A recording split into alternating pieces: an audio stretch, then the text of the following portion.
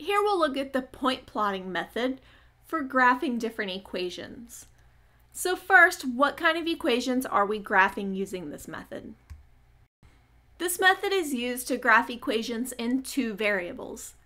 Essentially what this means is we have some kind of equation, so it contains an equal sign, and we have two different letters. In this case, usually x and y. A few examples.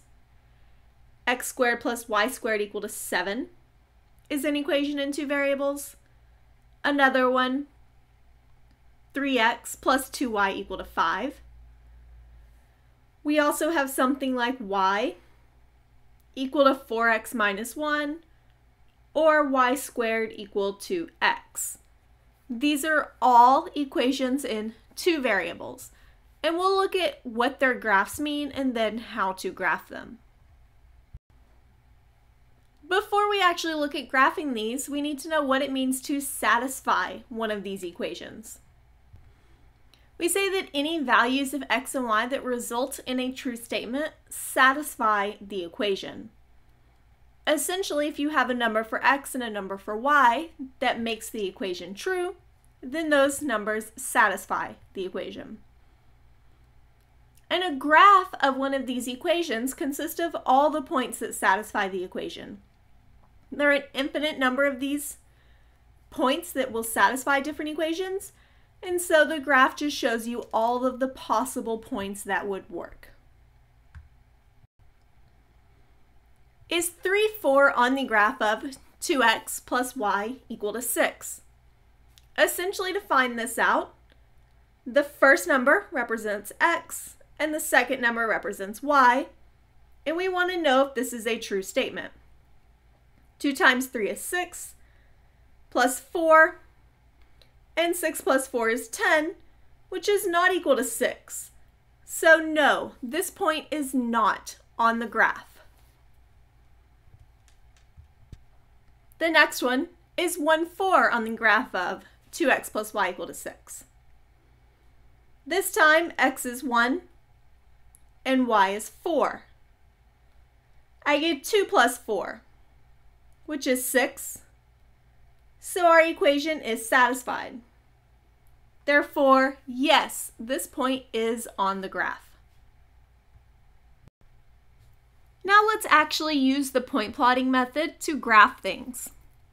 Essentially, the idea is to pick some numbers for x and see what y needs to be, and then we can plot those points.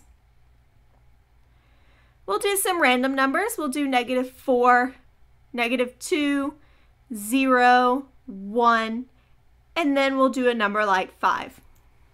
Essentially, it doesn't matter which numbers you pick as long as you're able to pick up the general pattern. If I stick in -4 here, that would be 2 times -4, which is -8, minus 3 is -11. 2 times -2 is -4, minus 3 is -7. 2 times 0 minus 3 is -3. 2 times 1 minus 3 is -1. And 2 times 5 minus 3 is 7. And now essentially we just want to graph these points. I'll start at the bottom. We need to go over to the right 5 and then up 7. That gets us this point here. The next one up is to go over 1 and down 1. Here. We also have 0, -3, -2, 7. And then in this case, -4, 11 is a little off of our graph, but that's okay because we can see that the general pattern here is just a line. So here we have the graph. Our next example, we want to graph y equal to x squared plus 1. Once again, we'll pick some numbers for y. And this time we'll get a little bit better of a pattern. -2, -1, 0, 1, 2. If I stick in -2, -2 squared is 4, plus 1 is 5. negative 1 squared plus 1 is 2, 0 squared plus 1 is 1, 1 squared plus 1 is 2, and 2 squared plus 1 is 5. And now we can plug these points into our graph. Over negative 2 and up 5. The next one, over negative 1 and up 2. Over 0 up 1. Over 1 up 2. And over 2 up 5. And then we can get the general shape of this graph passing through these points.